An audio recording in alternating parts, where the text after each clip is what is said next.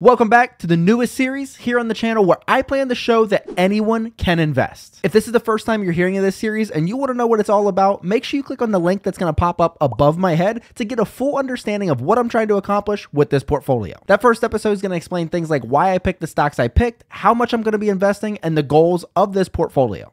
What have you got to lose? Once you're caught up there, feel free to watch the rest of the episodes in order to see the natural progression of this portfolio, or just come back to this one to see where I'm currently at. With that being said, if you're already caught up and you're here for your bi-weekly update, let's get to it. In today's video, I'm going to be showing you all an updated look at the portfolio since the last video, the all-time best and worst performers in the portfolio, any dividends received since the last update, and any news or things of note about this portfolio. Now, without further delay, let's get an update on where this portfolio sits after my most recent set of buys completed on April 9th, 2024. Here you can see all 12 of the stocks that make up the Anyone Can Invest portfolio and how much of each of them I own. With this being episode number 7, my objective is to get all of these positions as close to the $35 mark as I can, knowing that for some reason beyond my understanding, my full purchase amount never gets added as I instruct it to, but that's okay. No, it's not okay. With the $60 added today, I had a total of $63.01 to help me do just that.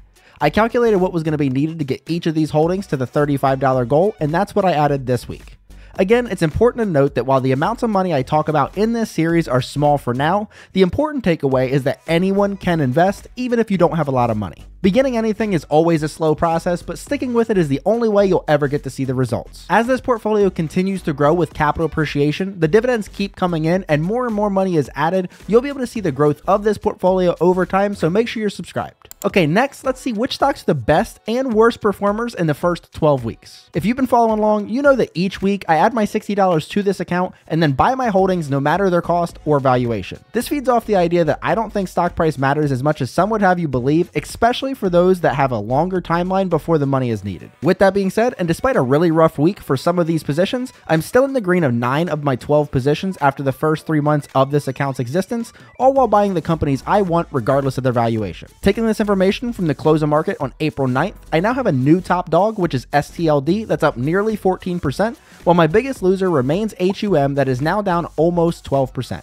Overall, this portfolio in the first 12 weeks is up 3.48% or $14.51, which would be a 15.08% annualized return. Next, I want to take a second to go over the dividends received in this account since my last update. Now that the ball is finally rolling, I will always have a dividend or two to share with you in every video, and that's one of the many beauties of this portfolio and how I constructed it. Not only did I want to put together a portfolio of high quality, dividend growth, capital appreciation machines to help people understand that anyone can invest, but I also wanted to attack the idea that we need to wait so long to get paid when we first start out. Since the last episode was recorded on March 26th and posted on March 28th, I had a few sources of income trickle into this account, beginning with 3 cents on March 28th from SPAXX as the interest on the little bit of cash sitting in the account. Then on April Fool's, I received my first dividend from AVGO for a record-shattering 11 cents. And then the following day, on April 2nd, I got another 5 cents, this time from PHM.